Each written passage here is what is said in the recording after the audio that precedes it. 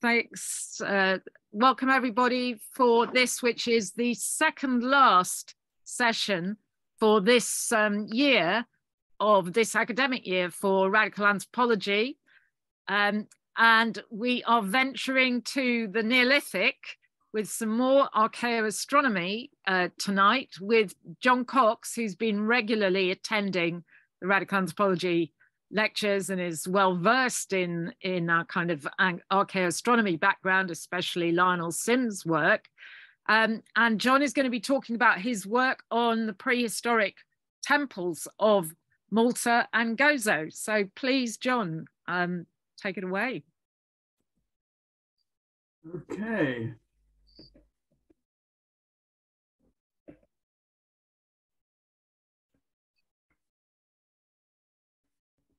Right. Well, the reason I first came along to radical anthropology was because I met Lionel Sims at a couple of conferences, and he was quite interested in the moon. And of course, I was working on the moon, so we had that affinity. And something he said to me, which I'll try and get to, was look at the minor standstill. Well, I think we might get to the minor standstill by the end of the evening, but let's begin with one or two basics. Okay, I think everyone will be familiar with the idea that the sun rises north of east in the summer, and it rises south of east in the winter. And here in London, latitude 52, the overall spread is quite a lot. The overall spread is about 90 degrees. June 21st, 45 degrees north. December 21st, 45 degrees south. So that whole difference between the most northerly rising point and the most southerly rising point is what you might call the amplitude of range in the azimuth of sunrise over the course of a year. Okay. Now the other effect that you might be familiar with is the idea of the solstice. Now, at the moment, we're approaching the summer solstice. So the sun has been rising further and further north until around June the 21st, it stops. It starts rising from very much the same position. In fact, for about 3 weeks, 4 weeks, you really can't tell the difference. Small differences in atmospheric refraction mean sometimes it rises a little bit farther north or a little bit farther south. And that's really down to whether it's been a hot day or a cold day or what have you. So this is called the solstice, that's the standstill. And the solstice isn't just one day. The solstice is a whole period. The solstice is 2 or 3 weeks. How picky do you want to be? I say it lasts about a month. I say we're virtually into it now. It's June the 5th. I don't think you're going to be able to tell any difference in the length of a day from now for the next month. So we are already in the standstill. Now, something similar applies to the moon. The moon rises north of east at one point in the month, and it moves south, and then it rises well south of east at another point. And the difference between the most northerly point and the most southerly point is half of a tropic month. It's only a tropic month is 27.3 days, so that's 13 days. So it takes 13 days to get from its most northerly rising point to its most southerly rising point. But the overall amplitude of that range changes. It changes in an 18.61 year cycle. It's normally called the 18.6 year cycle, rather clumsy, but there we are, the 18.6 year cycle. And at the moment, we're approaching the maximum of the cycle.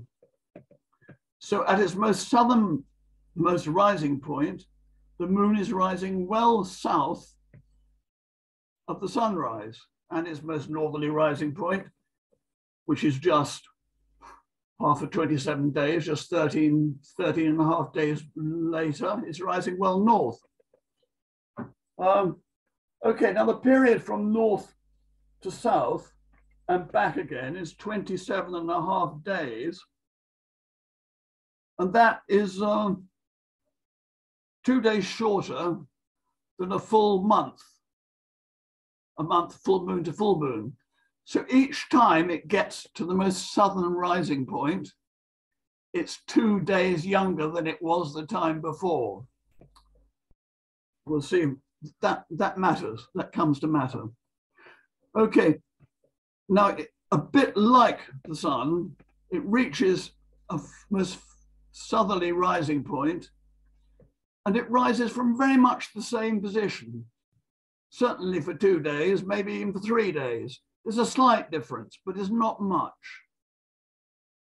And the same is true at the northern end. Okay, so the moon shows a little standstill once a month at its most southerly rising point, and it also shows a standstill at its most northerly rising point. We're going to concentrate on the southerly one. The next thing is this amplitude. The amplitude gets bigger for 9 years, and then it comes to a maximum. And again, it returns to the most southerly rising point for a couple of years. It depends how finely you want to tune this, really, maybe 3 years. I think we're going to find out it's usually about 3 years, give or take. So that's also a standstill, and that's what's normally called the lunar standstill.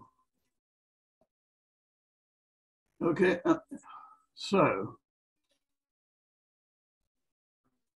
now what we're looking at is some prehistoric sites in Malta, and there are quite a number of them. Mostly they're terribly ruinous. This is a map of the 30 or so identified so-called temple sites. And they're called temple sites because the first one to be uncovered, and this was uncovered, I think it's 1790, is this one, Ggantija. I think that just translates as the giant, or the giant woman, in fact, because it's a feminine form. So this is the giant woman. Or maybe it was built by a giant woman. That's another story about it. This is huge. Running up the middle is a central aisle, so to speak, a central axis. And the cells either side. There are paired chambers either side. Symmetrical, mirroring patterns, very similar to the sort of thing you get in a church. There, you get a central aisle and you get sort of little side chapels, and very often the chapels face each other. So this is perhaps one reason why it's called a temple. The other reason why it's called a temple is because it was uncovered in 1790 in the period of the picturesque tour. So anything like this was either it was going to be a palace or it was going to be a temple. So 1790, it was a temple. So this is one temple we're looking at in particular. And here's the rear wall. You can get the scale of this thing. This thing is gigantic. And what's quite interesting here is you see the way it's constructed. You see there's a what's called a header, and there's a stretcher, and there's a header, and there's a stretcher, and then there's a header. Now that's exactly the same as a brick wall is constructed. This is freestanding building. And the date of its construction is about 3,500, maybe 3,600 BCE. In fact, this might be the very first freestanding building, freestanding stone building in Europe for sure, maybe the world, who knows. This is the second one of these temples. This one is also pretty gigantic. It's made of a very soft limestone.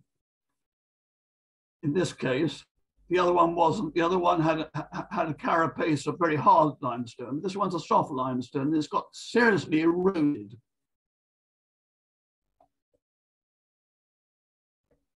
The front was reconstructed. It was reconstructed in the 1950s.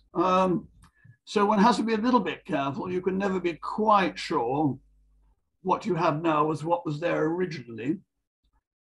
But down the central aisle, you've got a line of flags.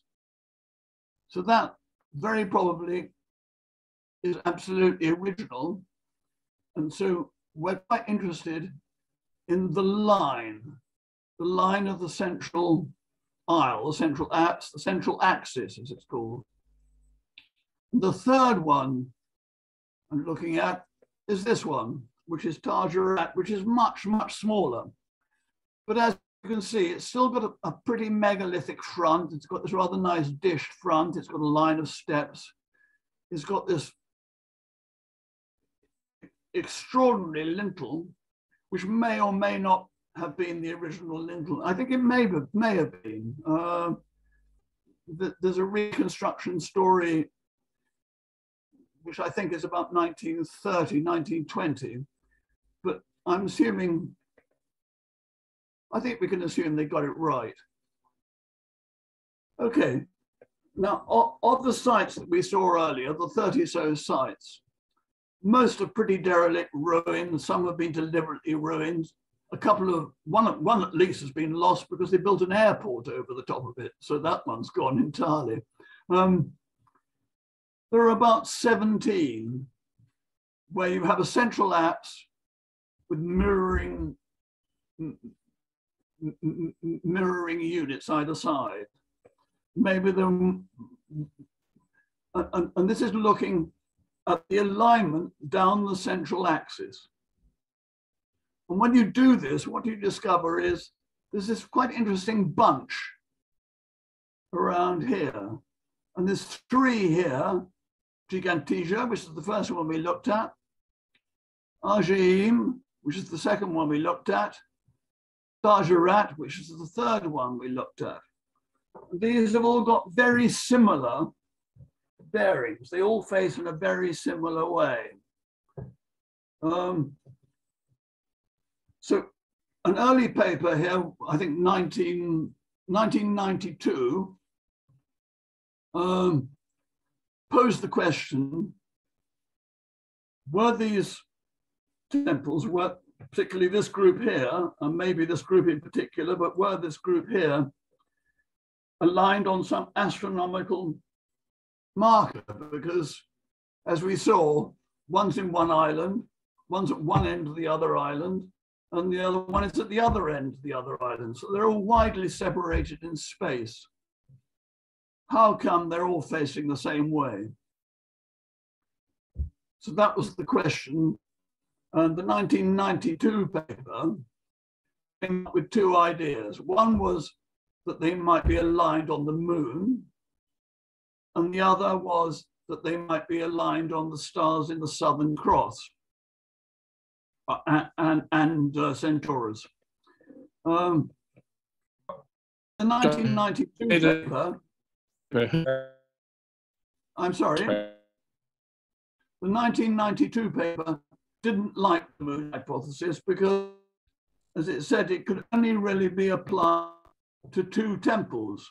It didn't actually go on to say which two it was, but the two, reading between the lines, were Courtyard and Ggantija. We'll see why in a bit. So here's one, Ggantija. That's the huge one. Ggantija, this is also pretty big down here.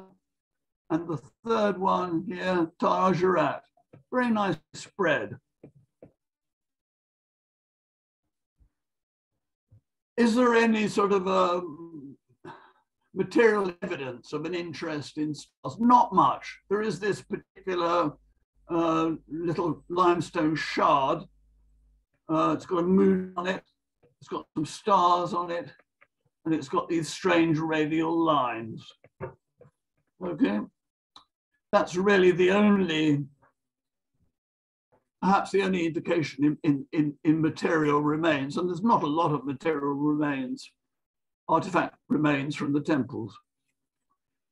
Okay, now we're looking at the star group, which Serio, Hoskin, and Ventura thought might have been used to orientate the southeast facing temples. At the top here is a red giant star, star crux, and that's going to be actually red to the naked eye. You look at that, you're going to see the color. People are always a bit surprised by the idea that stars are colored, but the red, bright red stars are very easy to see colored. There's about a dozen you can see colored, and Garg is one of them. Here, I've got them labeled. Here's Rigel Kent. Here's Courtyard. These two turn up on the Australian flag. And here's the Southern Cross, which is normally there, there. Now, whether prehistoric man saw the cross as the Southern Cross, who knows?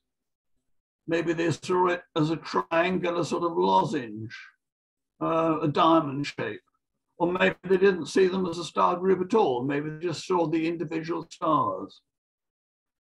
Anyway, this is the grouping. Now, move that out of the way. Close that. Pick up this one. Okay. In the period 2005 to 2007, I and a group of people visited each of the three temples on a number of occasions in order to photograph, or to observe and to photograph the moonrise. Because for whatever reason, I thought the moon hypothesis was rather a good one, and I wanted to test it with practical observations. So my approach here was just, let's do it. Let's see how it works. Is it real? And I think the answer is yes. If I can move that across.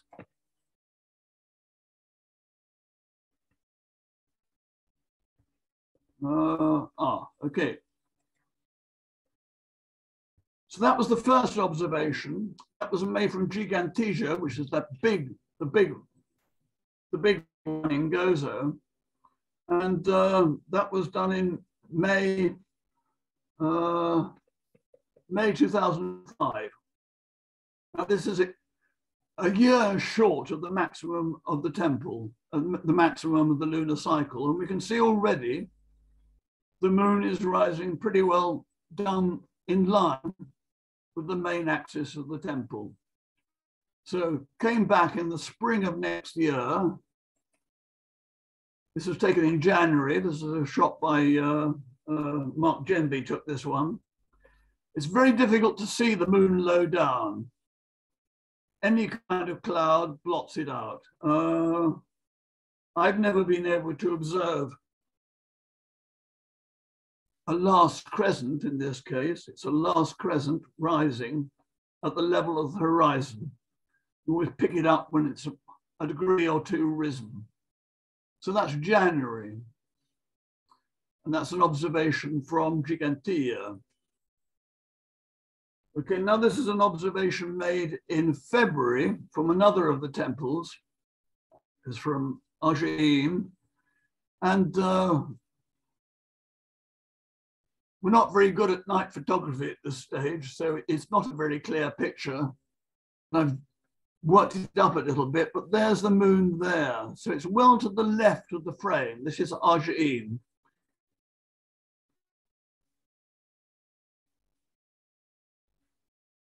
This is from Ggantija in March. So you can say the moon now has gained a bit. So it's a bit bigger. And again, it's rising, probably rising about there, pretty much in line with the main axis of the temple. And this is the same shot, I'm not sure it's the same night or not. Let's go back. Yes, it's the same night. So another one of the ideas was to have somebody in one temple and somebody in another temple, and they were both photographed the same moonrise. And then we could compare the view from the two temples. So this is the first try from Ggantija, and again, there's an elevated horizon at Ggantija, but we can see it's rising pretty much in line with the main axis of the temple. Back in Ggantija next month, 4th, it's April. So the moon is a bit fuller now, it's last quarter.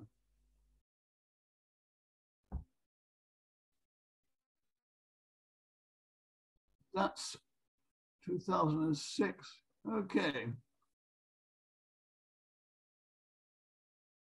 Oh, right, okay, that's the next night. So we've got a shot here, this is one night, and then this is the night afterwards, and we can see it's moved along a little bit. Not a lot, but a bit. So essentially speaking, you get 2 or maybe even 3 shots at a southerly moonrise. One's slightly more southerly than the others. In this case, that one's more southerly. That one's come north a little bit the next day because it's moving back. This is May. Actually here, it's rising just a little bit to the right. There's a line of houses here. Maybe the original horizon was this kind of escarpment here. And we got a bunch. I visited these houses afterwards. They're 3 stories, some of them. And this is Ggantija. Let me see. So that's 15th of May. So that's 15th of May. So this is one of the cases when we've got an observation from one temple and an observation from the other temple. So now we can compare the 2 temples, assuming our observation point is right. And I've tried to standardize the observation point. I'll just cover that in a minute or 2. But so here we can see in Ggantija, it's rising a little bit right to the right of the frame. Same moonrise observed from Ggantija, and it's well to the left, and the rising point is down here. It's very difficult to see the rising point, in fact, because there's a wall here, a line of trees, and then very strangely, there's something called the southern building here. Now, restoring, trying to work out what the original landscape was like is quite tricky, but there might have been just a little glimpse of a sea horizon. On the other hand, the southern building is getting in the way. So we can assume the rising point is about here, and it's coming up on this line. So it's pretty much left of field in Ggantija. Let me see, let's compare. So, okay, second night. So that's a night later. Again, it's May. And here, this is one of the occasions when the moon rises at much the same point. One night, it's approaching the maximum point south, but we didn't quite get it. We saw it just before it got there. But the next night, it's coming away from the maximum point south. So it's exhibiting a little standstill. A little standstill is about, quarter of a degree, something like that. The moon itself, of course, is diameter half a degree. So the next thing to consider is that In the prehistoric period, the tilt of the Earth was slightly different, and the moon would have the moon would have risen about one diameter further south than it is rising now. So what we're trying to do is, by making practical observations now, we're trying to work out what it would have looked like in period. Whether this, let me just check, is that the same night? Yep, same night. Ggantija. Okay, rising point slightly to the right of the frame. Well, central to slightly right. Difficult to see. Here's the edge, here's the other edge. It's about in the middle, I think. So the rising point's about here. So maybe pretty much smack middle.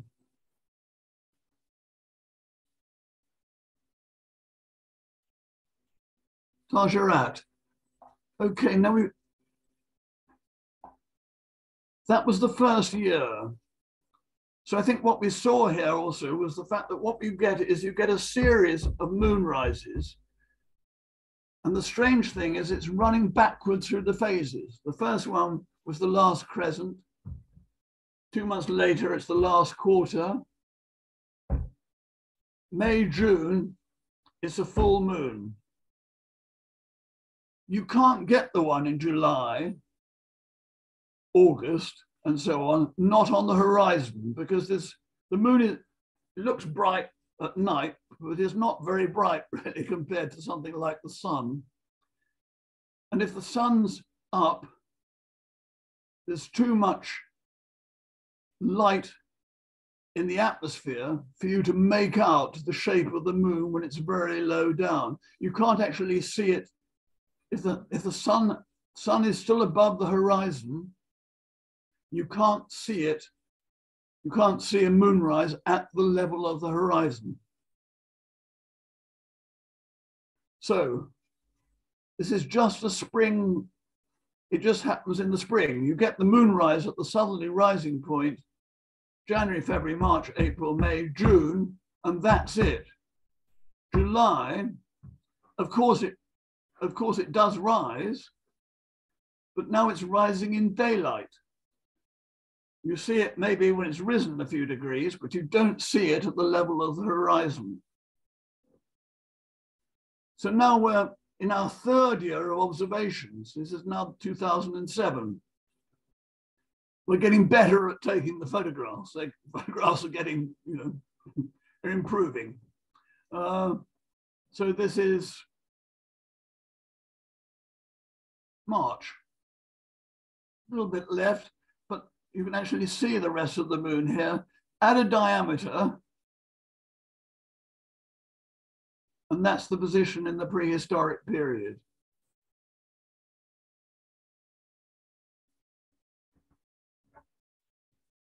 This is one from Ggantija. Now, as we can see, Ggantija is the point of moonrise is left of the frame. But actually, it's really rather nice once it's risen a bit. It's straight down the middle. We've got wooden boards here. Imagine if they were, if the original flags were exposed. Put some water down them, and you would have got glitter path. So there's a lot of room for theatric displays from inside the temple. Okay, so the year 2007, we're just tidying up.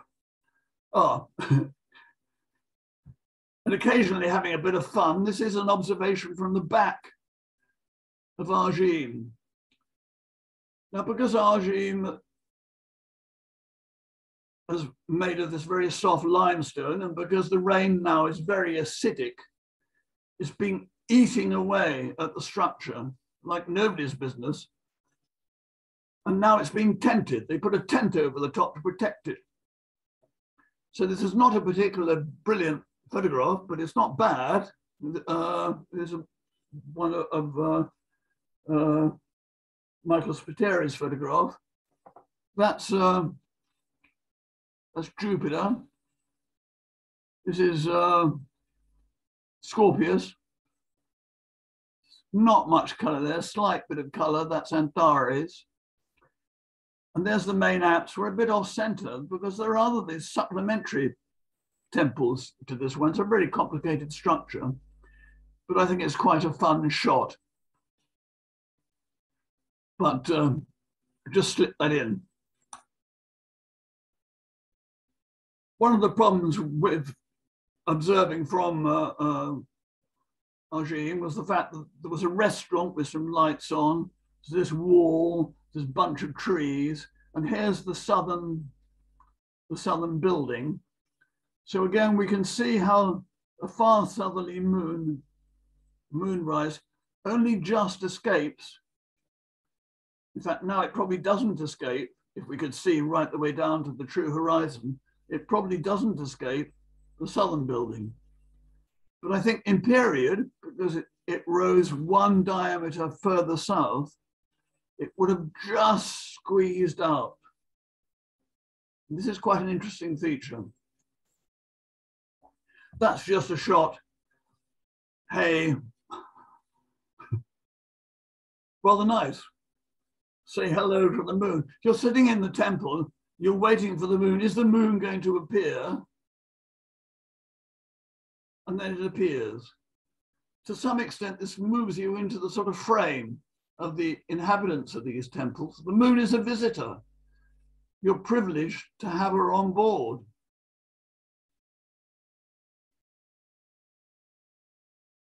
Right, this is 2007. So now, this is now 2 years after the original shot.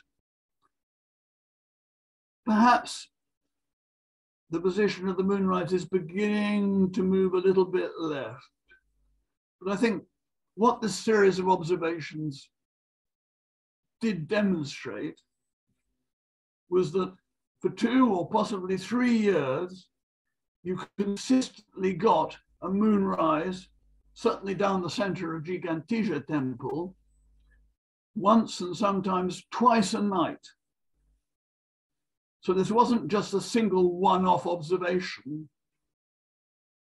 The number of possible observations is, well, 6 times 2, that's 12, times 3, that's 36. You might get 36 shots at seeing it. One of the objections to the moonrise theory was that this was rather a rare event.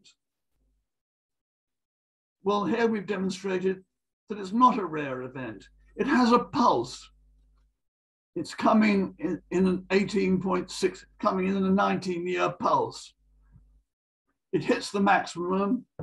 It's there for a couple of years, 3 years maybe. That's the standstill. And then it moves gradually out of frame. There we are. So that's the rise. And here's the sequence. Midwinter, don't see it. First month, last crescent. Next month, bit more of it. Spring, last quarter. Waning gibbous,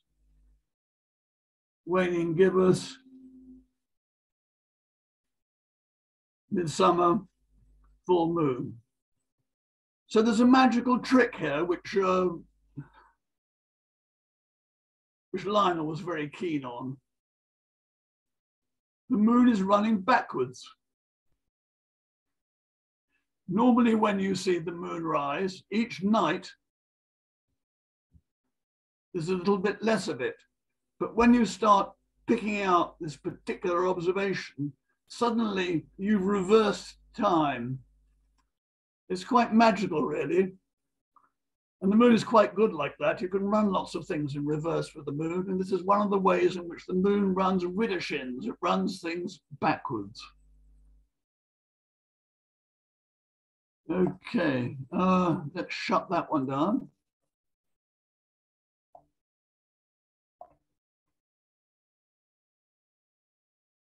Context, bit of context.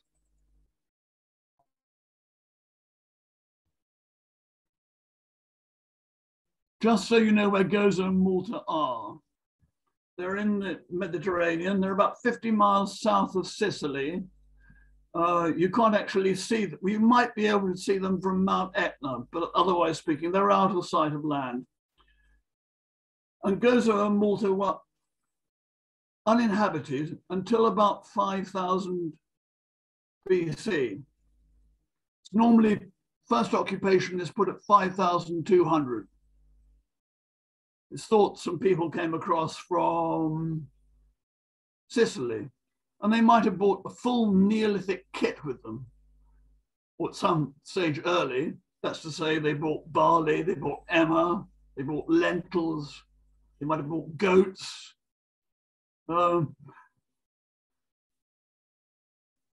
It's really quite science fiction, really. Moving on to another planet, these uninhabited islands, first occupied. And for about 1,000 years,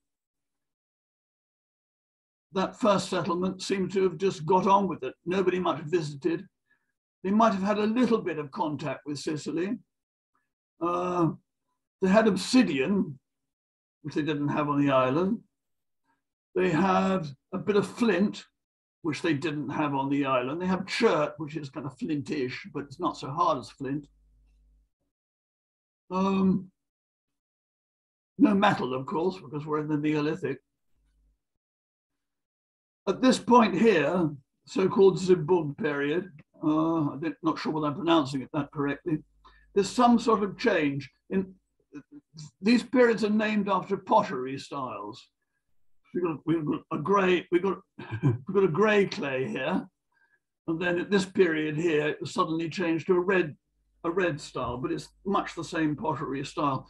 And at this point here, 4000 BC, there's some sort of change in style. Suddenly we got ochre painted pottery. So maybe there was a second group arrived, or maybe there's some renewed contact with the outside world, because essentially speaking, there won't have been much contact. There's very little exotic material discovered from this period. And certainly true now, the prevailing winds, the prevailing currents carry you from Sicily down to Malta and Gozo quite easily. But those same prevailing conditions make it really rather difficult to get away. Well, we don't know about navigation in the period, but maybe the boats weren't that advanced. So getting there would be fairly easy. Getting away was tricky.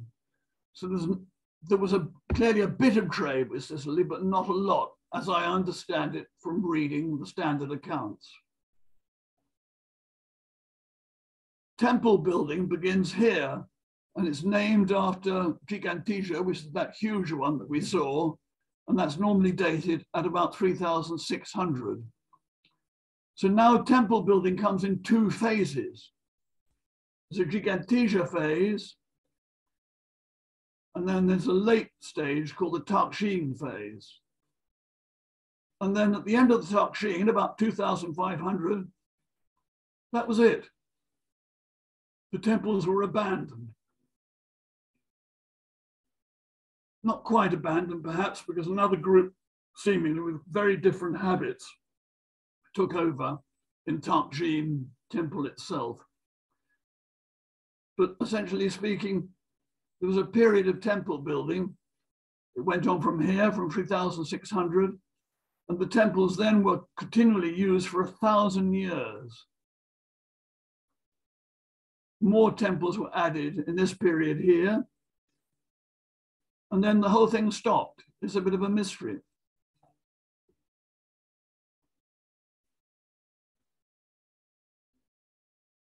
This is dated to about 3800. Okay, collective burial. The dead were buried in underground in caves to begin with. Well, always, in fact. And at about 3800, the people got quite good at cutting them out. So here's a standard, here's an underground mortuary and bone store, if you like, chamber 2. The rock's quite soft, so what do? You begin by cutting a central chamber, and then you cut a supplementary cell, and you leave a bit of the wall standing to hold the roof up. If you don't do that, the roof might collapse. So we've got a central chamber here, and then we've got a little cell cut out, and then another one cut out, and then another one, and we've got an intervening wall. So when we look at a 3 apse type temple like Ggantija, we've got the same format. We've got a central chamber here, which is flagged, and then we've got a supplementary chamber here, a supplementary one here. And this is very like an underground burial chamber, except now it's been constructed above ground. Now, there was stone walled building to some height or other, right the way through and preceding the temple building period. But the feature about the temples is you suddenly get a complex of cells in a single unified structure. And again, you can see little traces of stretcher, header, perhaps not so much in this one. And in the middle, you've got a kind of courtyard. Now, was this courtyard roofed or was it open to the sky? Well, opinion is divided. My part, I'm inclined to think that most of this was open because you've got these little structures here. It's much easier to roof each one individually. And then if this central section here is free, you can get at the roof. And you're going to maintain these things for 1,000 years. You want to be able to get on the roof to keep the thing going. And also in some of the bigger ones, you have fires. Maybe this is a fire pit, maybe this is a fire pit. So unless you've got a central area to let the smoke out, it's going to be rather ghastly inside. Here you can see the head of structure around the edge of Ggantija. And the thing you notice here is there's a pair of temples. There's 2 of them. Here's the big one, and here, so to speak, is the daughter. Now it's thought this one here, Ggantija, was the main temple, was the earlier one, and this one is a little bit later. It's a slightly different format, and it's facing in a slightly different direction. Now for the observations, we were just interested in the main temple, so to speak, the big one. And we tried to choose a simple position to take photographs from, which was easy to find, easy to return to, and had some sort of ceremonial feeling. You invite somebody into your house, you might receive them in the hall. In here is the inner zone. So here's the point at which you receive them. So when you're inviting the moon into the temple, this, so to speak, is where you stand to greet her. The vertical orthostats here. There's a terrific threshold, beautiful stone here, and we take a central position at the waist of the building. And the same is here for the observations from Archim, same thing. Again, we've got this pair of orthostats at the waist of the building, so we can reproduce the same observation position in this temple as well. And indeed, the same observation position in Ggantija. So this has 2 effects. It standardizes, so to speak, the point of observation, so you can compare one temple with the other. And the other thing is it's quite an easy position to find in the dark. You've got the two orthostats, you can just measure off the center and you know where to put your camera. So, upshot is, you can then start You've got a standard position in each of the three temples, and you can start comparing how things look. So this is from Ggantija, three different observations made from Ggantija, and you can see Ggantija is slightly right of center, center, slightly left of center. So Ggantija, for whatever reason, is on target for a far southerly moonrise. Courtyard isn't.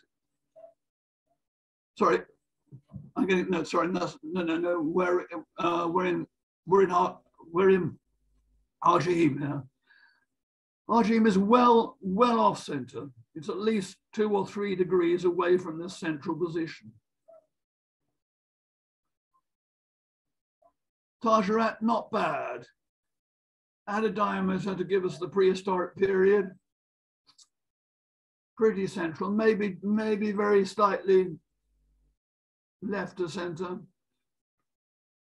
Maybe pretty much smack on. Okay, halfway through the temple building period, there was some sort of change. There's the most extraordinary structure. There's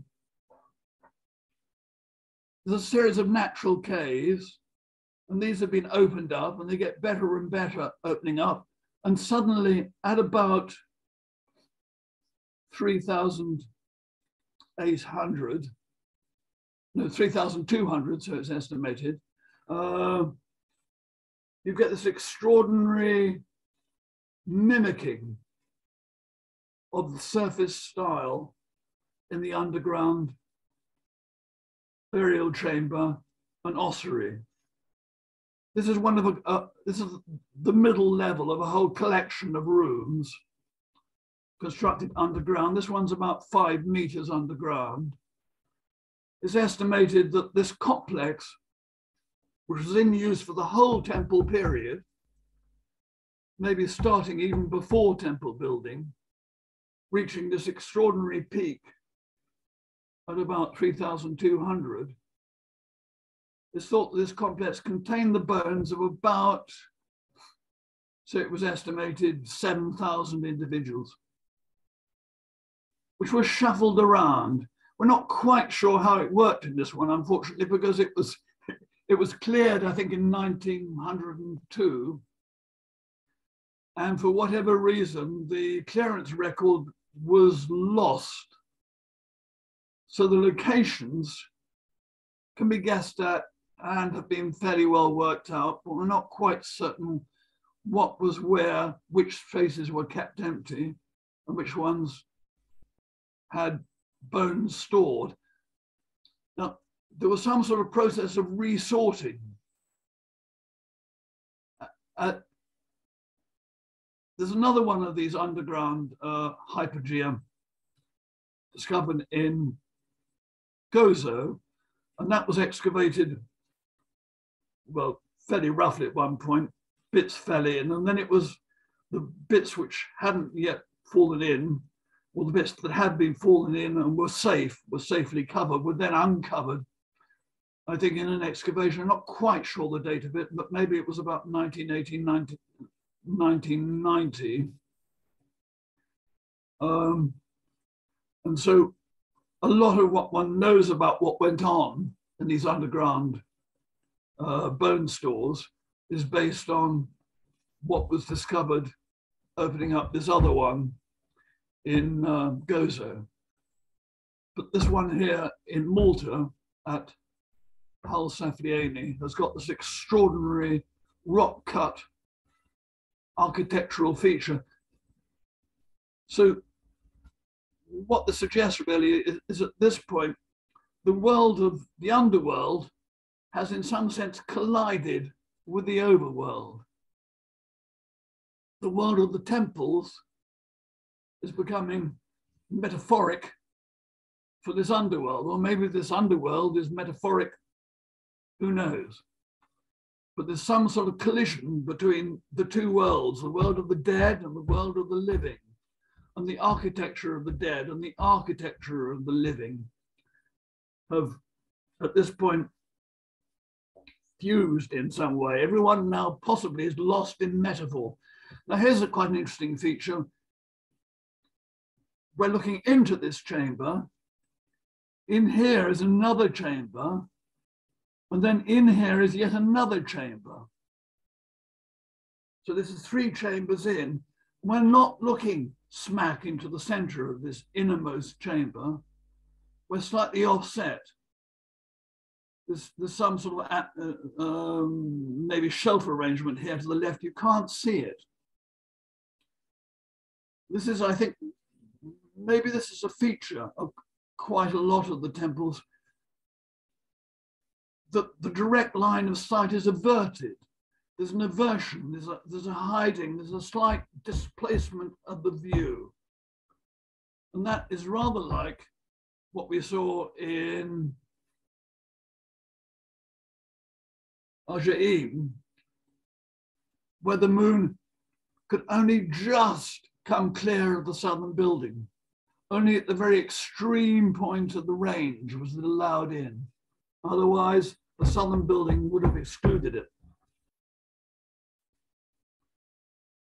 So there are our 3 temples that we're looking at: Ggantija, Courtyard, small one, Ggantija, the huge one. This is the Hypogeum, which is the one, the underground one we were just looking at. And here's Zara, which is another one of these Hypogea, not so fully worked as Hal Saflieni, but in the case of Jara's circle, megaliths were brought down and put in. And so some temple structures of shells and apses and trilithons, and all the furniture of the surface temperature, all the furniture of the surface temple was imported in to the burial chambers underground. So again, we had this kind of collision of the world above and the world below.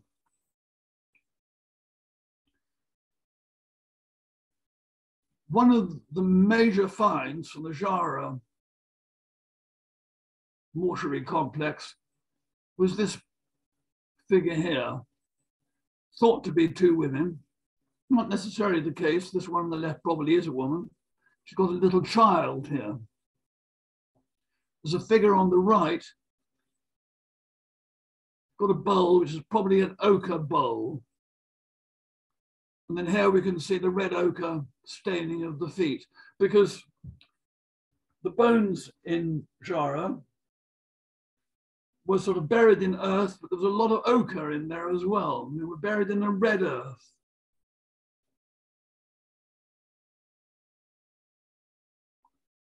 Okay.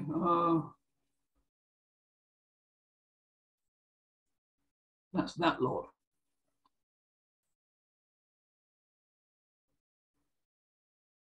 Okay, now the theory I'm working on is that these 3 temples, at least, were aligned on the moon.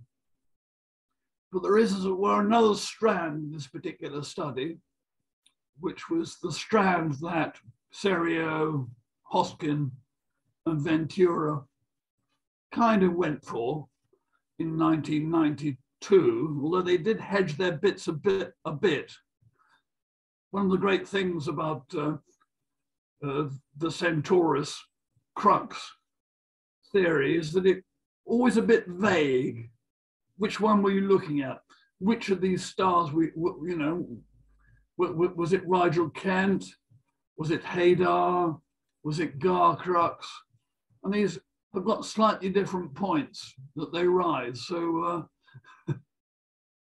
provided you don't plump for one, you're okay. You're not going to get caught. So I've done context. So now I'm just going to take a brief look at the star theory. Now, this is not my theory.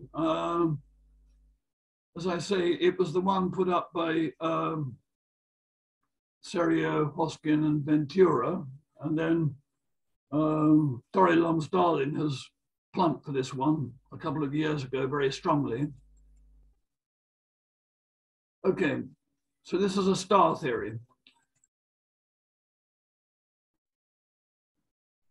Now the orientation of the Earth with respect to the fixed stars is not stable. It's doing this little cycle over 26,000 years. So now we're looking about how were things 7,000 years ago? Okay, well, the axis of the Earth didn't point this way. The axis of the Earth sort of pointed that way, kind of thing. This is called precession. And the effect is that some stars were much higher in the sky and other stars were much lower. I mean, the constellations would have been much the same. Not we necessarily know that this group of people in Malta saw the same constellations that we do, but the groupings would have been, the mutual arrangements between the fixed stars is stable over this kind of period. But how they appear from Malta, our case here, was very different in, say, 3600 BC, which is the period we're looking at. So this is the March sky, midnight. That's the June sky, midnight. That's the September sky. This is a fairly kind of familiar kind of sky, except now we get it in the winter. But we've got Orion here, and we've got a bright star down here, Rigel. Pleiades, that's the September sky. And then December sky, there's a whole bunch of stars now which have moved well south. So this is Hadar. Rigel Kent hasn't risen yet. This is December midnight, and there's Ggantija. And there's this whole arrangement here. Now these particular maps, maps are produced on Richard Monkhouse's program, Starry 8.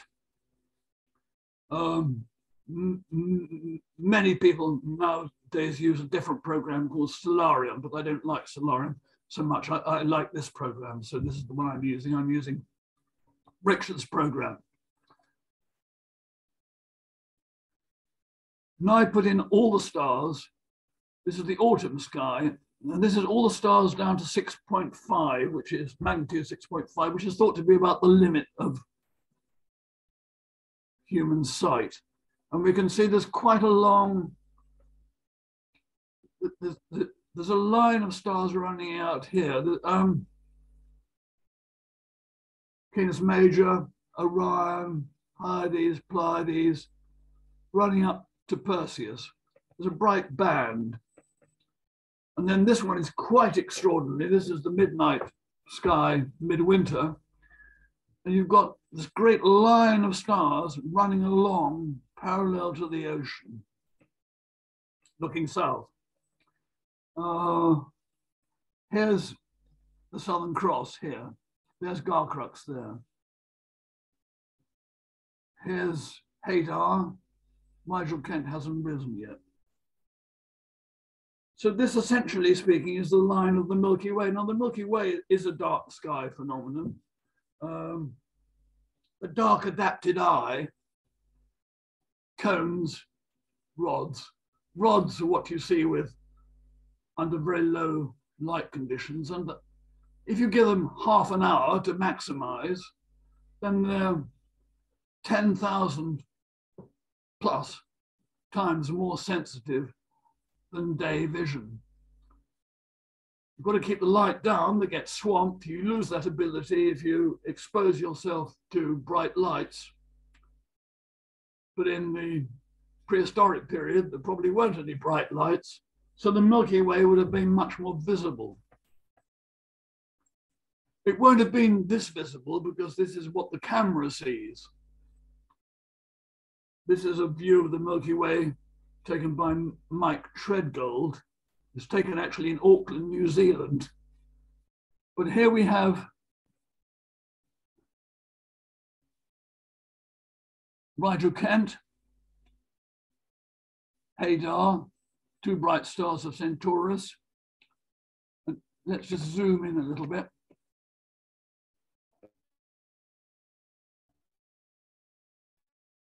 There's Ggantija there. Here's a wonderful gas cloud, the coal sack. That's the head of the black llama. If you are doing Andean astronomy, and it might be the head of the, is it the emu in the Australian Milky Way version? Because most cultures from a time when there weren't artificial light distractors saw the Milky Way, perhaps not quite so amped up. We get it in long exposure photograph. Nevertheless, it was seen as maybe a god, maybe a goddess, maybe an animal, maybe as a river of light. And I think a river of light is quite interesting because where does it get refreshed? It gets refreshed when it drops into the ocean. So now we're just going to take a little tour down the Milky Way. Knock this one off. Where are we? Toxine, compare, processional. No, we're not going to take a little desktop.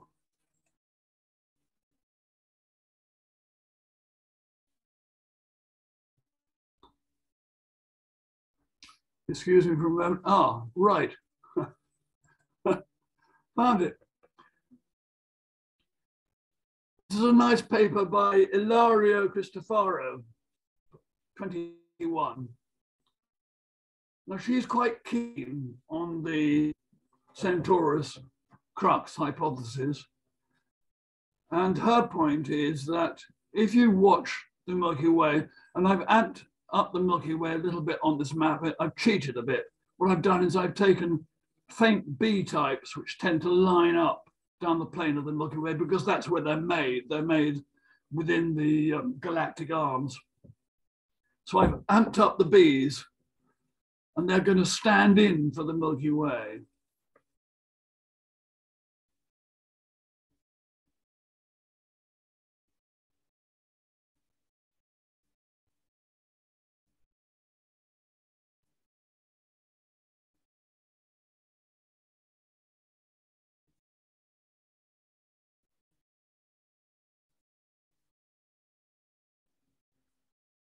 Okay, so that's the view from Malta in period. Let's just wind back a little bit. Here's the Southern Cross, there's Ggantija. And Ilario Cristofaro's theory is that Ggantija was of interest in the period because it's quite close to the pivot point.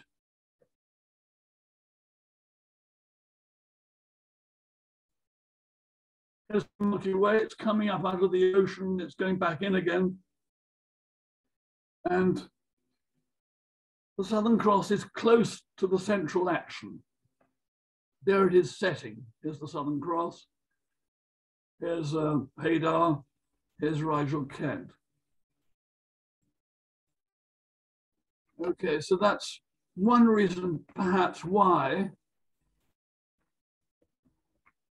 the Milky Way was of great interest. So now we're looking at the star theory. Now,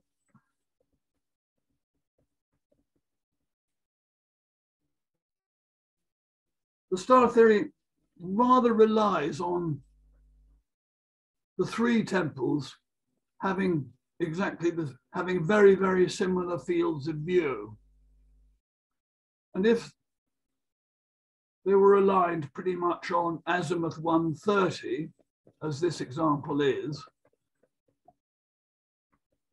then the theory is that Ggantija, Gamma Crucis, Ggantija, first becomes visible at the critical altitude, which is about 3 degrees. Below 3 degrees, you can't see it because the atmosphere just wipes it out. But at about 3 or 4 degrees, it's a bit tricky. 3 degrees, to my mind, is a bit low, but there are arguments in favor, there are arguments against. But suppose Ggantija became visible at 3 degrees above, and suppose these 3 temples all pointed towards the same azimuth at 130, then Ggantija, which might have been of interest, perhaps for the reason that Ilario Cristofaro put forward, because of its relation to the rest of the Milky Way, would have appeared, as it were, at about here, and this would have been sufficiently interesting to have aligned the temples on it. Now, a difficulty with this theory is that the 3 temples we're looking at don't have precisely the same frame. We've seen that this frame here is probably pretty good. Rising track declination 30, well, the moon is actually rising, the far southerly moonrise is rising very close to declination 30. It's rising at declination 29. So it's about this kind of path here. So we can see that that pretty much matches what we saw in yes, pretty much matches Argene. The rising point was well to the left. And so by the time it got up to sort of middle of the view, it was appearing pretty much in the middle of the temple. And that conforms to where Ggantija would have been seen in period. But the fact is that Ggantija, for example, is well to the left.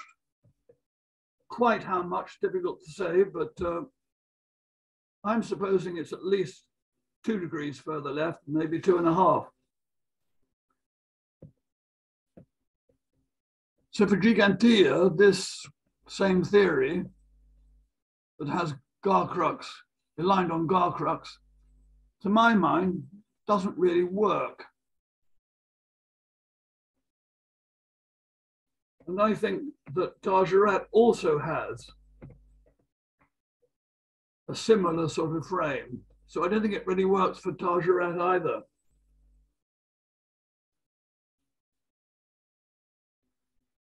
In period, 3600, another star was rising smack in the middle, and that was Rigel, foot of Orion. Well, again, we're still just looking at Argene here, and here's Rigel rising in the middle of the field. So here's Rigel here, rising in the doorway. And if we've got an open courtyard, then we've got all these stars appearing overhead. In fact, we've got the Milky Way is lining up with the main axis of the temple.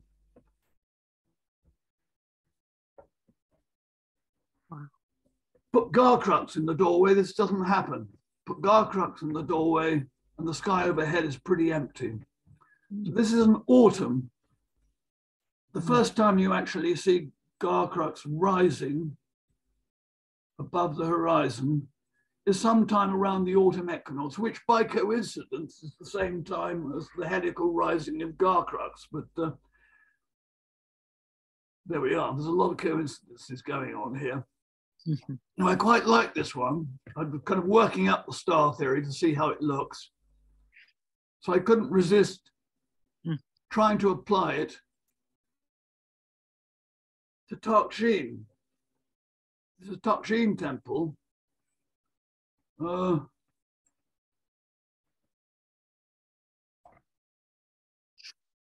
Taksheen temple is facing southwest rather than southeast. I tried to get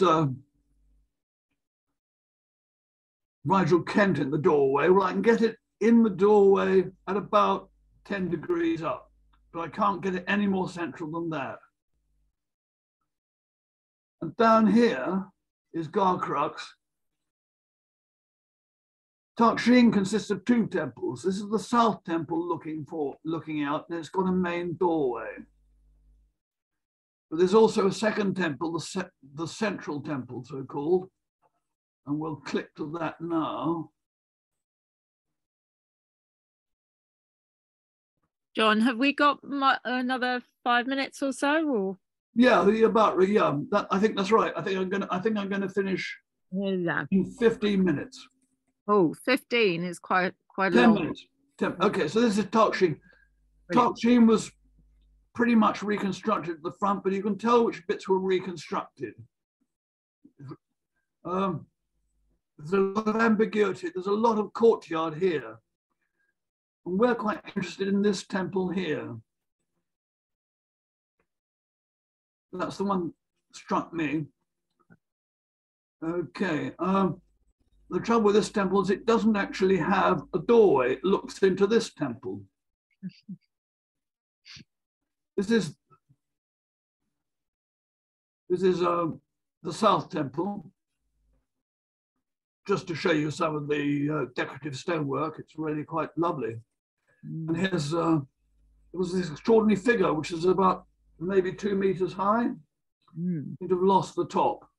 So this is a single figure. This is the temple we're interested in, this one here. It's got a big, let's go back a bit. This stone here, which is a replacement, got melted away by acid rain. This is the original, which was taken out into the museum in Valletta. So there's an oculus. That's to stop you going in. Well, we've gone in and we're looking out. And now we've got an artificial horizon here.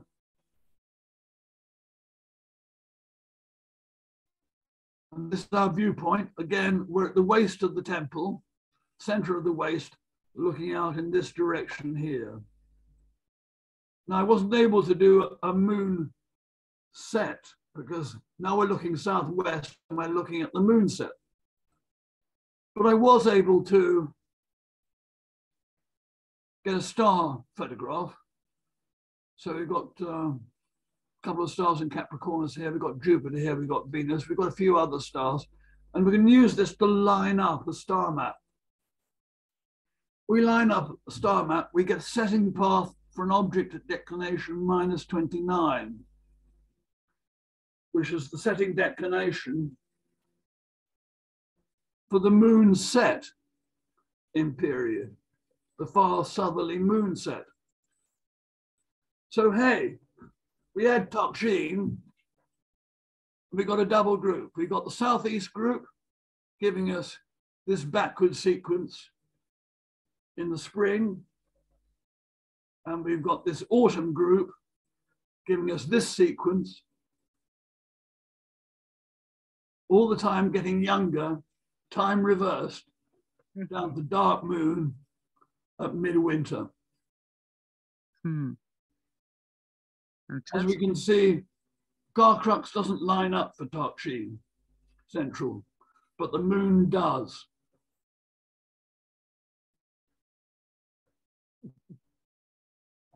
Okay, so that's pretty much complete, but we just got a final point here. So this is returning to Lionel's original point. Just look for the minor standstill.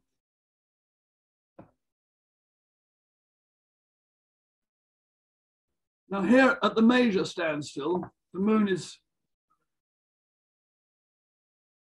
rising very far south. And here at the minor, it's inside the sun. The sunrise point is halfway between the two cycles. There's a maximum cycle and there's a minimum cycle. So for 9 years in the cycle, the moon is rising somewhere south of the sun point.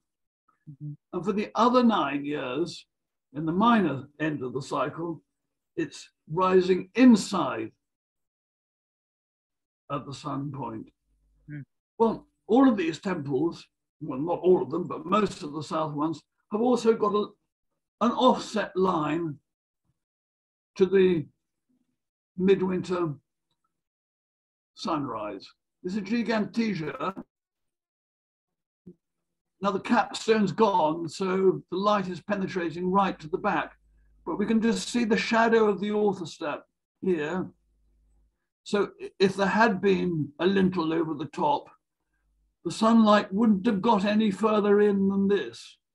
The sunlight is stopped here. This is a midwinter sunrise. But you've got a position here, and you can tell the way of measuring the midwinter sunrise. And at the temple next door, Ggantija North, you've also got a way of measuring the midwinter sunrise. It lights up this orthostat here, really does rather nicely. This is a very good, so this is a midwinter sunrise, is lighting up this offset. It's an offset orthostat.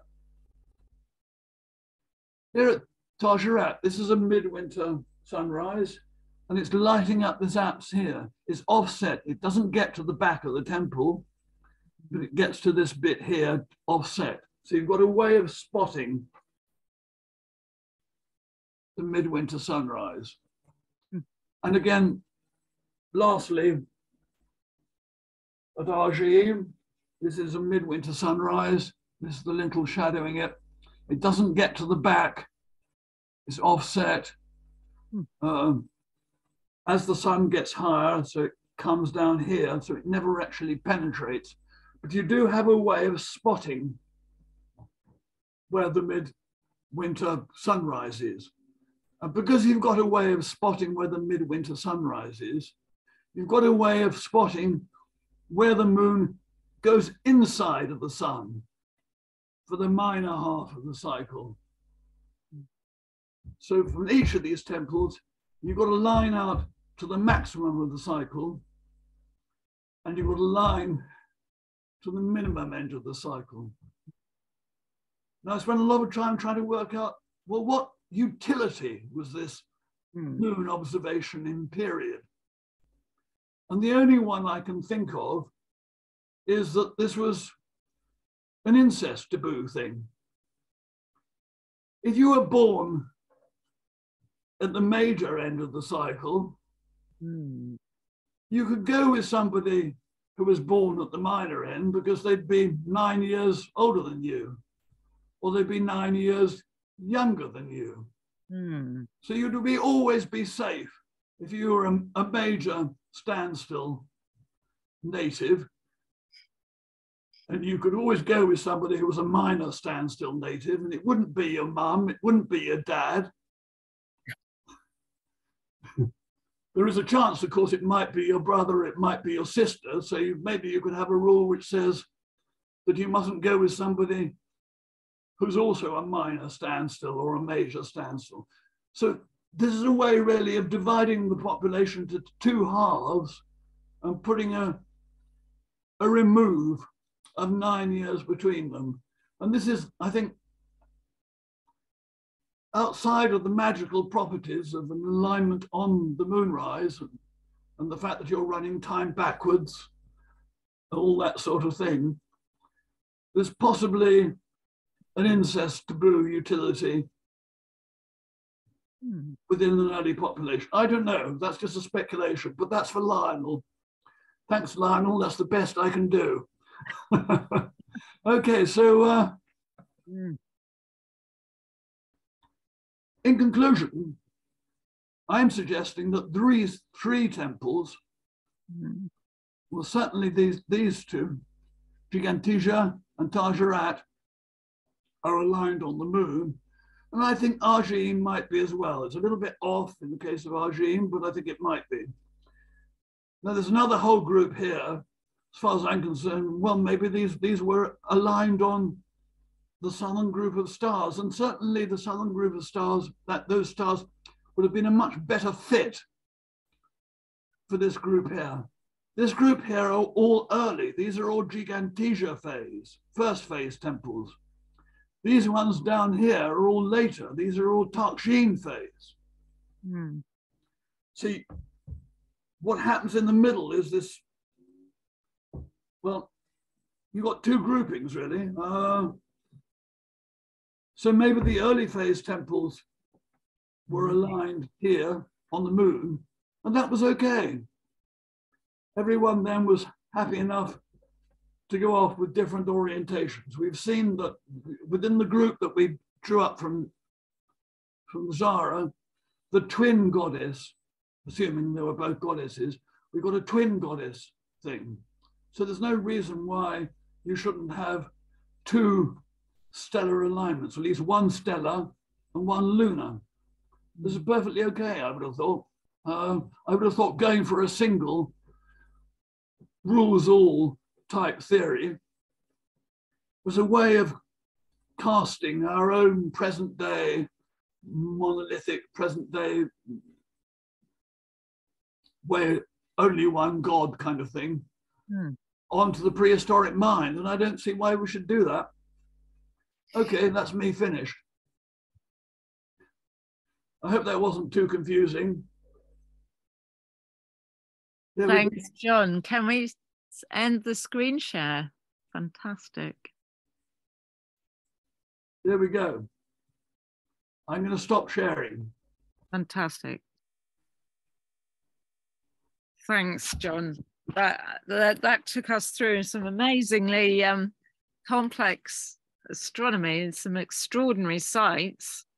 Absolutely fascinating, because I've hardly known anything about this culture, and brilliant suggestions.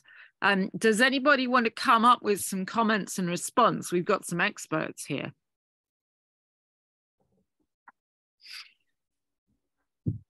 Anybody like to come back on some of these ideas? I'd like to hear from Frank Ventura. Me too. Frank was going to say something.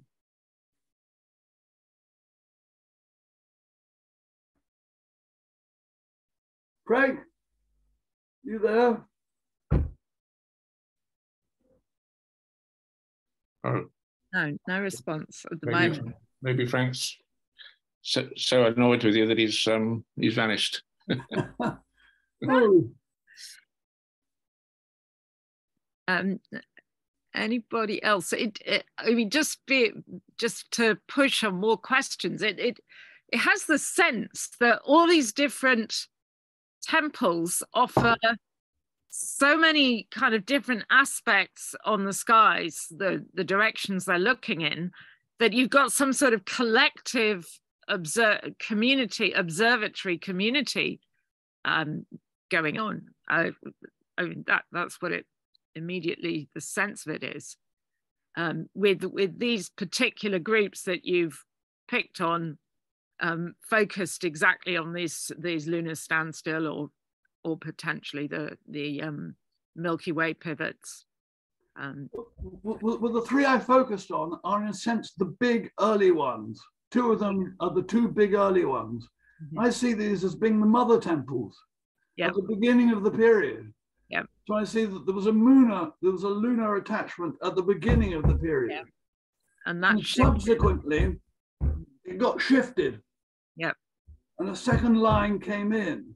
Yep. And this might have attended some sort of shift in the power arrangement anyway. You might have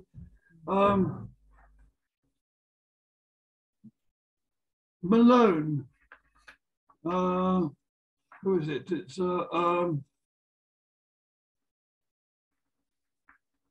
Stoddart and Malone, who were two archaeologists, quite well known, I think. They got very keen on the idea that a priesthood emerged within the Ggantija. So some kind of appropriation. Yeah, there's an appropriation process. Yeah, there's a lot of collectivization early on. We have collective burial. In fact, collective burial continues right through. So that suggests the origin is terrifically egalitarian. Everyone gets buried together. But then as you move into the Ggantija, the spaces become increasingly secretive. Yes. So there's some sort of process of appropriation, and there might have even been some sort of gender shift or some maybe there's, I mean, you've got 1,000 years to do it. Yeah. 1,000 years is enough time for this gender shift to come on.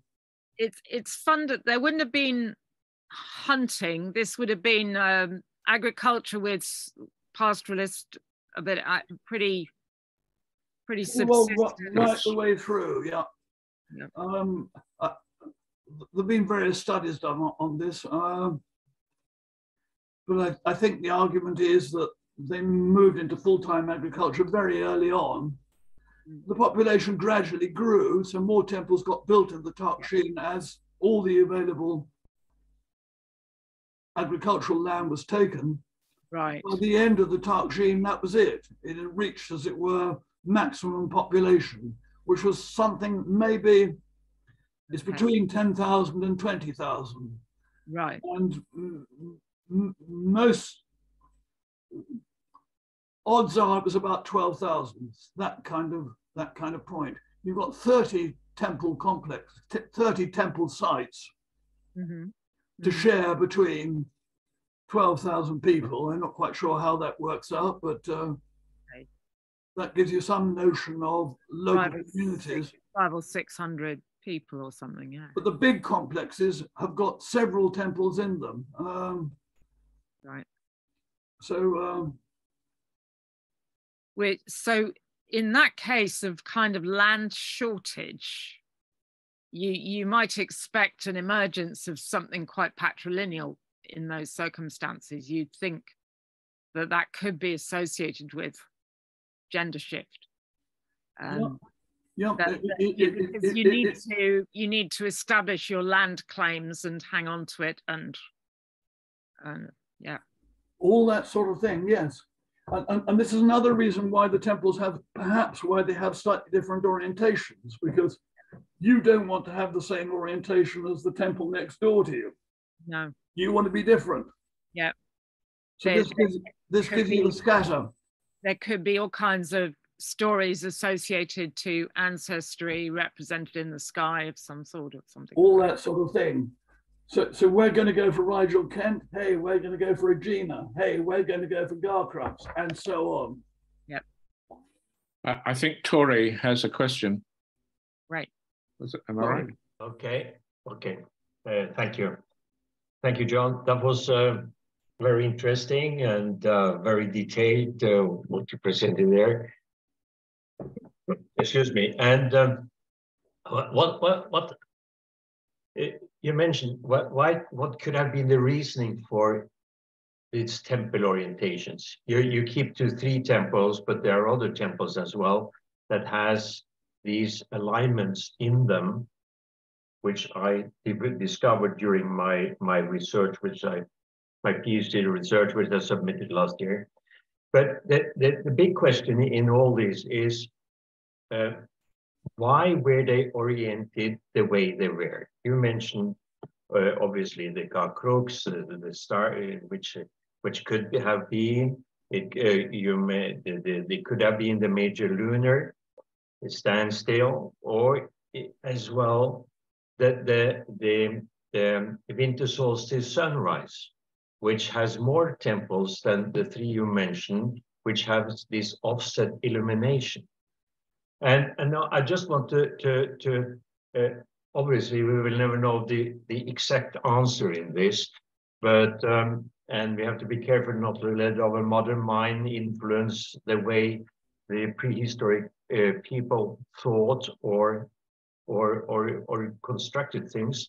But the thing is that if you think about the major lunar standstill, that happens every 18, 19 years. And you have the winter solstice sunrise happens every year. And you have also that the stars, the Garcrux, that happens also every year. It has its heliacal rising around the autumn equinox, and it disappears again around the spring equinox. So which you would see every day. So wouldn't it be more potential is that they would align temples to what they would see more often that was something that would happen only every 19 years. Okay. The argument is that prehistoric societies were ruled by the moon. The moon determined when you could go out at night and when you couldn't. Simply that. So you follow the moon. The moon is the primary. The moon is the primary timekeeper. The moon gives you the middle of the winter. The moon gives you the spring. The moon gives you the summer. The southerly moonrise, the southerly full moon is midsummer. The northerly full moon is midwinter. So all those measures, the measures for the solar year, can be perfectly easily measured by taking notice of the moon. And you, in the prehistoric period, you took more notice of the moon because you didn't have artificial lighting. The moon was your main light source. And then there are other arguments for following the moon. And these are to do with the cycles of women, the menstrual cycle and so forth, which are also lunar aligned. So if you have a society in which women are strong, and you have a society in which timekeeping is regulated by the moon, then the moon gets to be primary, perhaps in a way that stars aren't. Stars are interesting if you're navigating a boat, but we can see that these temples were built in a period when there wasn't much navigation. There was a bit of navigation, as we know, but not much. There's hardly any exotic materials discovered on these islands in the temple period. These islands were pretty well cut off, just a little bit of trade, maybe, a little bit of obsidian, maybe a bit of ochre, although it's beginning to look as if ochre was produced locally as well to some large extent. Anyway, so that's my answer to that objection, is that the moon is primary and the business of time telling and looking at stars is really rather secondary. The other point, I think, was to do with the main alignment. We're trying to keep it simple. We're just looking at the main axial alignment of the temple. The moment you start looking at offset alignments, what happens if the light comes into the slant this way or to slant that way, then you've doubled and trebled the number of alignments you can look at. So in favor of keeping the argument simple, sticking just to the main axis. No, of course, John, the moon was important. I don't, absolutely. But the first calendars, I mean, we know about Mesopotamia, they were moon-based. But later they changed it over to sun movements calendar, because the moon calendar is out of sync, because it's only so it turns the season out of sync, and that's why they turn into sun-based calendars. Okay, come back on that one. You're quoting Mesopotamia. You could also probably quote Egypt. These are states. These are vast, huge societies, hierarchical societies with cities and rulers engaging in warfare with neighboring states. We're into modern, yeah, sure. Once you move into big states, then everyone switches into the sun because that's the arrangement. But when you're in small scale egalitarian societies, you don't move into the sun. You move into the sun once you want to get taxation. So Mesopotamia, yeah, tax the people, got to be solar. Yes, but we're in a pre-tax society here. We're in an egalitarian society, so we're still okay with the moon. Yeah, but the problem with the moon and a calendar is that you have 13 lunar cycles in a solar year, and so that's why that comes out of sync eventually, and that's why I don't say. Chris, did you want to say something, Chris? I mean, just obviously the question there is out of sync with what? I mean, clearly the moon is out of sync with the sun in the sense that you can only get it. You can only get the months synchronizing with the year by having artificial months, and just some bishop, as obviously in Europe, ends up deciding that there's 31 days or 30 days or 28 days and all that stuff. But critical, surely, about the switch over from the moon to the sun is you can organize a hunting expedition once a month and hopefully be able to, you know, catch the animals by full moon when it's safest to be out at night. But what you can't do is as soon as you get agriculture, you can't sow the seeds and then reap the harvest.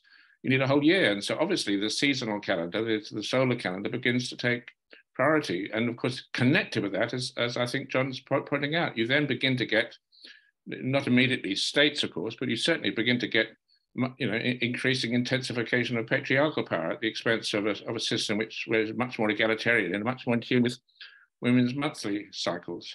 So I mean, sure, the moon's out of sync, but why would that be a problem? I mean, it was originally not a problem, but it becomes a problem when, you know, when the seasonal calendar begins to take priority because you're into agriculture.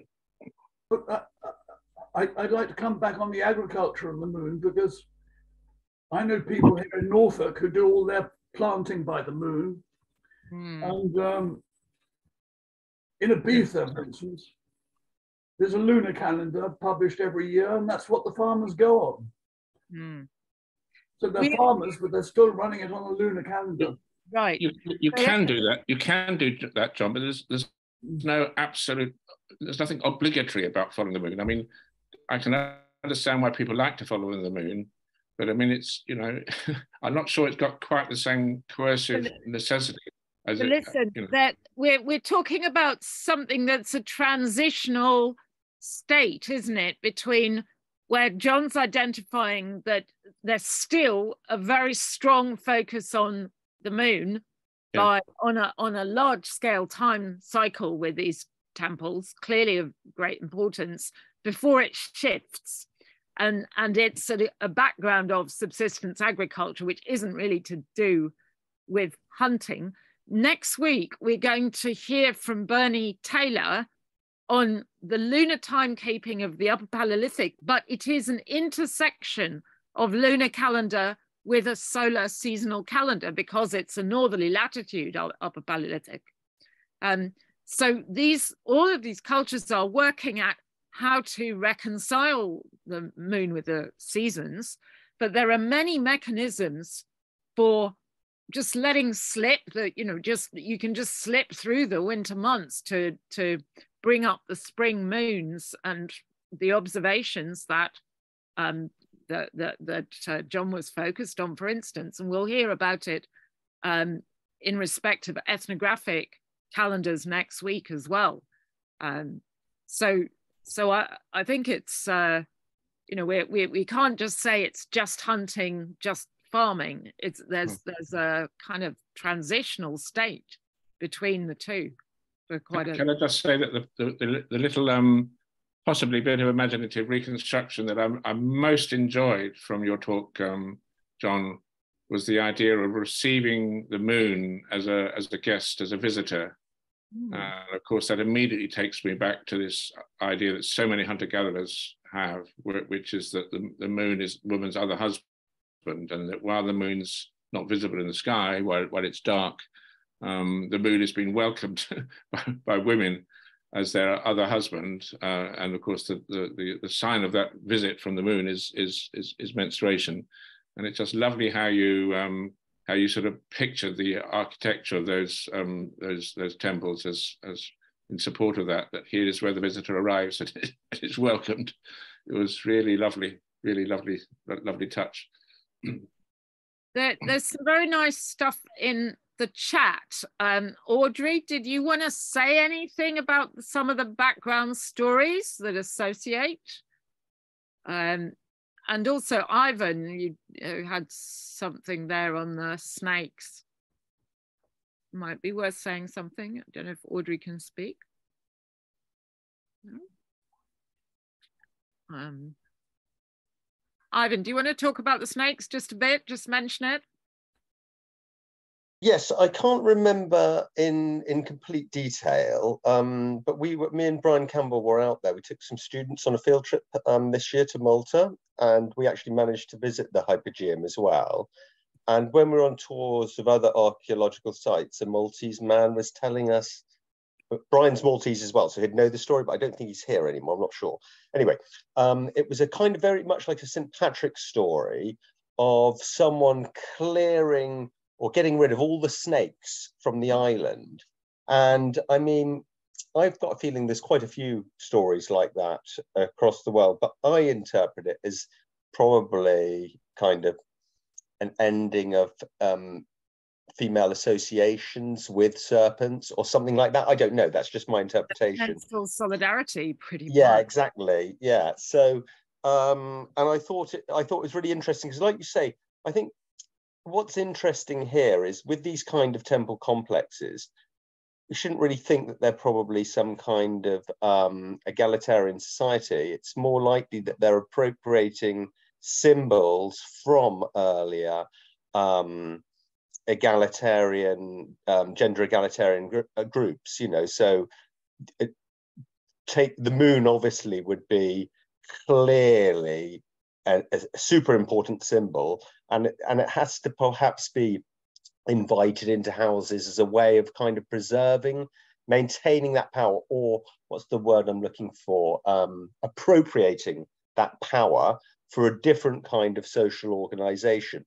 That's what I would assume in those places. And you know, when likewise with the underworld stuff, when I was in the Hypogeum, that's kind of what I was thinking of. This is a way of perhaps appropriating a different kind of symbolic order that was mapped onto a different social order into this new, more patriarchal order. But you know, I could be talking nonsense. I don't know. Is the mortuary behavior also shifting from a collective treatment to something that's more individualistic, or do we have any idea about that? I don't know. I think what we have to go on is the Zara excavation, which of course was in Ggantija. So it may be that Gozo was slightly more old-fashioned. Right. In Tarkjeen, there might have been a distinction between the two islands and between those two groupings. I mean, all the stuff at Tarkjeen is much later. It seems to me that the colonization, the initial colonization was Gozo. Yeah. Mm-hmm. Then it spread gradually into Malta. Mm.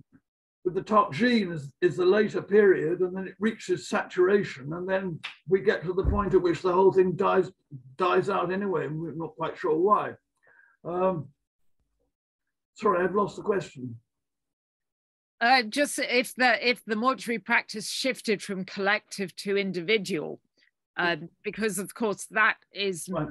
is a characteristic of some of the Neolithic barrows in this country, isn't it? Within the Zara circle, it seems to have been collective throughout.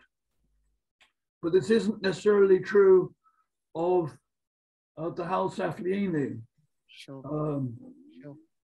mortuary complex, but we don't really quite know about the Hal Saflieni because the excavation records, 1902, has all been lost. Right, yeah.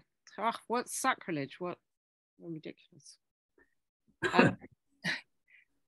Just one other thing, we were talking with Martial here, on the idea of the incest taboo, and we would think in terms of those 9-year intervals marking the 9 years inside the sun, the 9 years outside the sun, in terms of age sets quite significantly.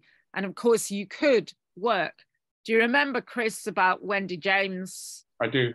Yeah, so the age sets could indeed work in terms of marriage prohibitions to you could marry adjacent age sets. You could never marry within age sets or double age sets. Yeah. And it would mean you'd have a sort of collective and synchronized initiation rituals, which wouldn't be every year. They'd be much more widely separated in years and linked to these 9-year. These 9-year cycles. Yeah, would make it quite. That would fit to patterns that are quite characteristic for pastoralists, potentially, if there was a lot of... Yeah. Just one more little point, which is just that an obvious connection between the moon and the stars, and a possible way of sort of reconciling different theories, is just that you can only see the stars really properly when the moon isn't in the sky. And of course, to see the maximum number of stars and to see the Milky Way brightest, you want the darkest, darkest, darkest and longest night you'll ever get. And of course, as Lionel Sims pointed out, you know, if some shaman asks the engineers, can you build me something so that we can have the longest night and make sure that our ceremonies are happening then? I mean, that will be when the winter solstice exactly coincides with the dark moon. So I mean, and that would just give you, you couldn't ask for more stars visible in the sky. And given that hunter-gatherers, almost their motto, and we know that from the Hadza, but so many other groups, I mean, their motto is something like "Let there be darkness," because without the darkness, you can't see the stars, and you can't really communicate with them as some kind of ancestral spirits in some sense. Then we can see why darkness was so important, and why all these temples seem to be oriented in that direction. But anyway, I thought that was a really very, very, very brilliant presentation, John. Very, very interesting. And it's just interesting, isn't it, how closely your interpretations mirrors Lionel's interpretation of Stonehenge and Avebury Stone Circle, with the moon running through its phases, sort of reversing time. I mean, all those things, it's wonderful to see that what Lionel was finding isn't just confined to Wiltshire. It's so much more widespread.